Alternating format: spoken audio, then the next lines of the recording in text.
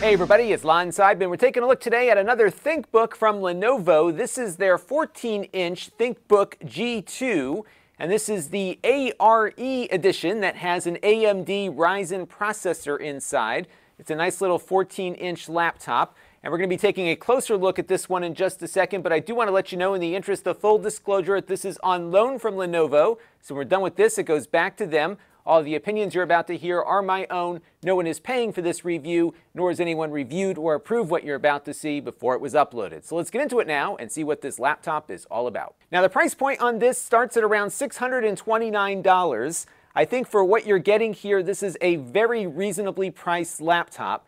Now, this is a 14-inch model. There's a 15-inch that we looked at a few weeks ago. It's got an IPS 1080p display. It's not that bright, though, at only about 250 nits. So if you wanted something brighter, you'll have to spend more. But I think if you're okay with a slightly dimmer display, you're going to get a lot of value out of this laptop. Now, this computer has a Ryzen 5 4500U processor inside from AMD. This is an exceptionally well-performing chip that we're finding in a lot of lower-priced computers lately, and it does very well with graphical tasks like photo editing and light video editing, and it even does a really nice job playing games. But these chips need to have the computer's memory configured the right way, and the default configuration for this machine is 8 gigabytes of RAM, and normally that would be fine. However, this by default has that RAM in a single channel configuration with the memory soldered onto the motherboard.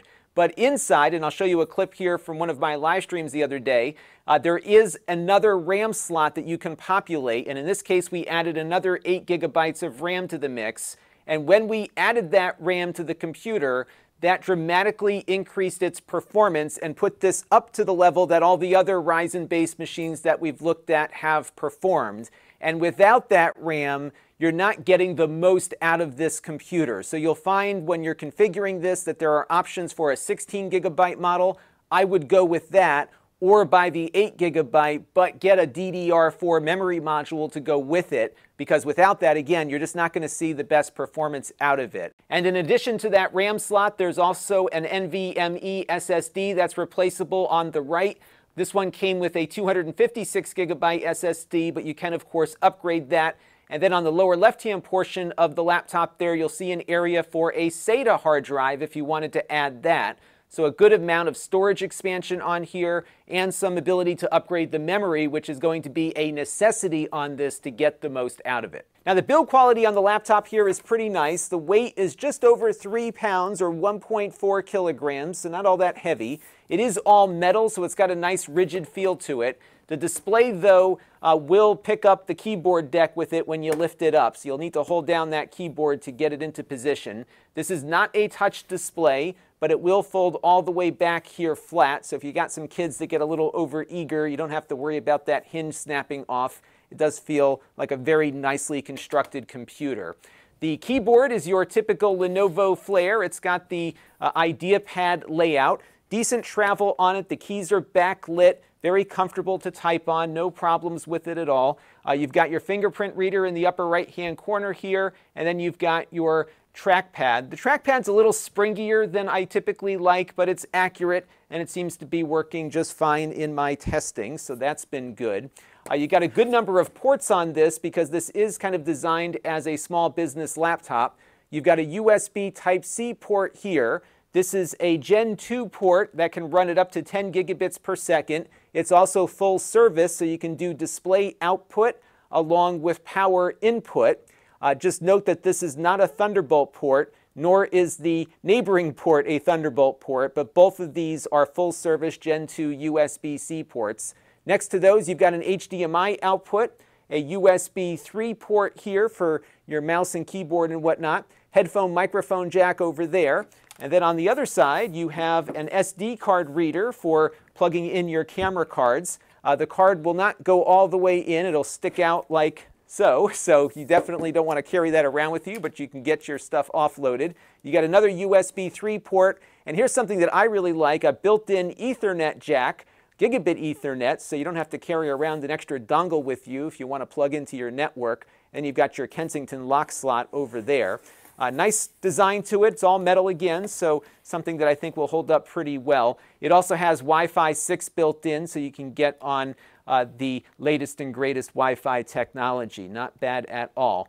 Battery life on this one is not spectacular. You're going to be getting probably about 7 hours-ish out of it, and that'll depend on what you're doing. So if you're playing games on it or doing photo or video editing, that battery life will be significantly less. But if you stick to the basics and do your word processing and web browsing and stuff, I think you could probably get into the 7-hour range on this one. Now the webcam is located here at the top of the laptop. It has that shutter mechanism we've seen on a lot of Lenovo devices for blocking the lens. The video quality out of it, though, is not great. It's only 720p. As you can see, it's just not looking all that great here, but it's good enough if you have to get a conference call done or something along those lines. No issues here with Zoom or Google Meet or any of the other Meet platforms, but you might want to plug in a higher quality camera for a better quality image. Let's get into the performance now and see how this thing does. All right, let's take a look first at some web browsing. We'll load up Google Chrome here and visit the nasa.gov homepage. As you can see, everything renders in here super quick. Video is no problem. Everything seems to be working just fine on this one as expected, so no complaints there. And a little bit earlier, we booted up my YouTube channel and played back a 1080p 60 video. No drop frames as the video was playing back. We did have a couple when it first started, but nothing of concern. So I think if you're doing video playback and that sort of thing, you shouldn't have any trouble watching YouTube, Twitch, or Netflix, or any of the other video services that are out there. And on the browserbench.org speedometer benchmark test, we got a score of 124.1. That's a very good score for that web browsing benchmark. And what's interesting is that we got a similar score when we were running with 1 stick of RAM, as well as when we went into dual channel mode with 2. But that's web browsing. When you're doing things like games, it's a whole different story. So let's take a look and see what a difference an extra stick can do there. So this is GTA 5 running on a single stick of RAM. This is 720p at its lowest settings, and as you can see here, we're struggling to maintain 30 frames per second. It's playable, but we've seen better performance out of other Ryzen 4500U based computers that we've looked at with this same game at higher settings.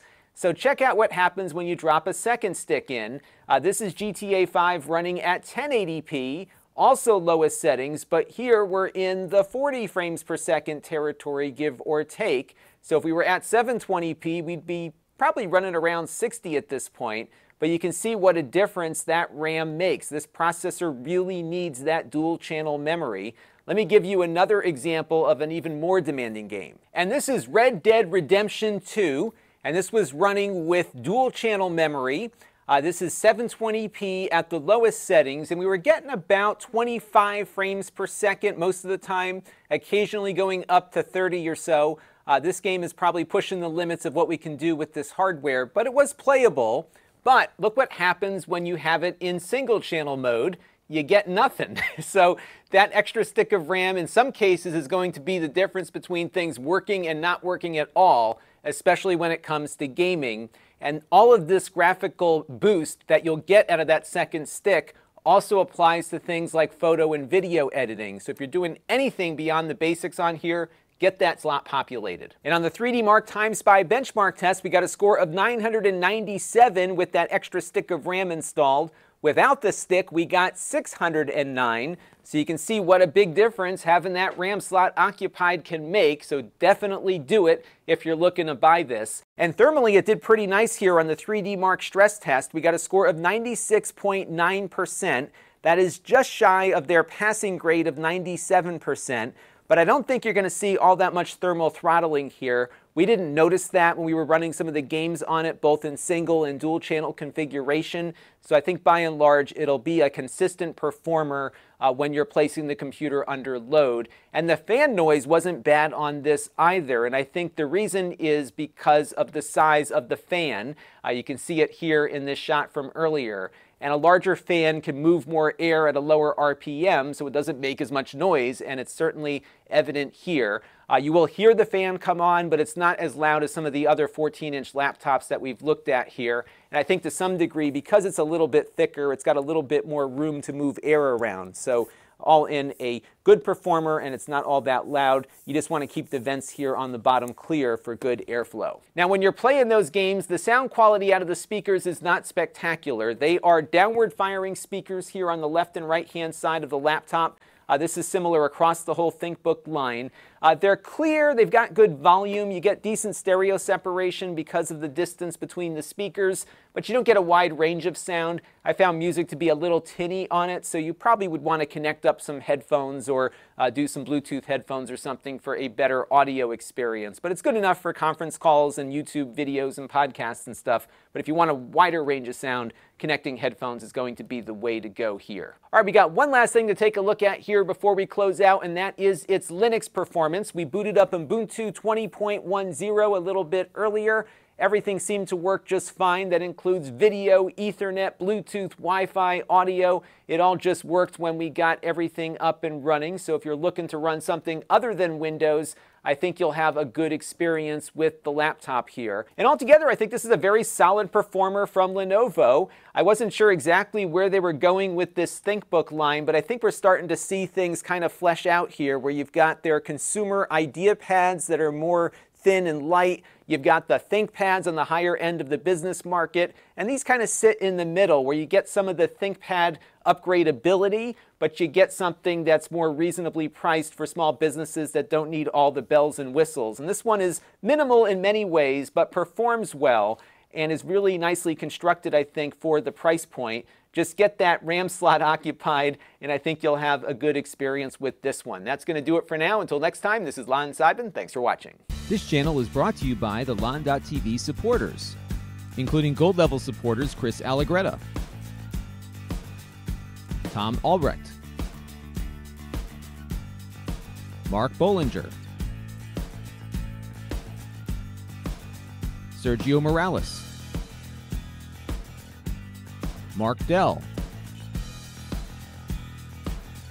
Jim Callagher, and Stephen Sue. If you want to help the channel, you can by contributing as little as $1 a month.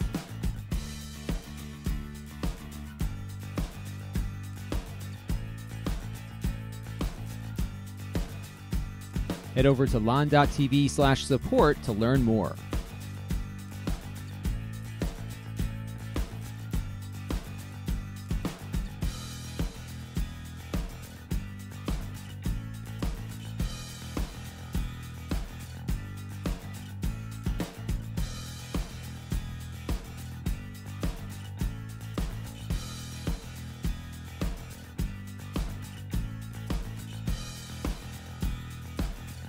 And don't forget to subscribe. Visit lon.tv/s.